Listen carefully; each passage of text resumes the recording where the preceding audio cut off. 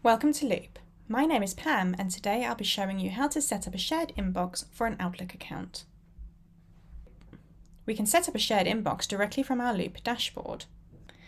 On the left-hand side under Shared Inboxes, there is a plus which allows you to add a shared inbox directly from your dashboard. From here we can connect to our shared inbox. Today we're setting up with Office 365.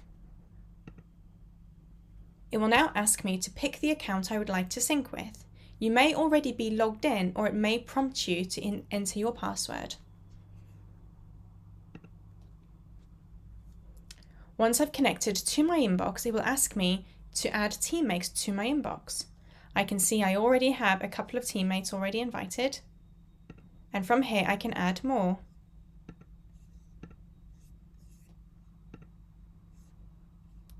I then confirm to send them a welcome email.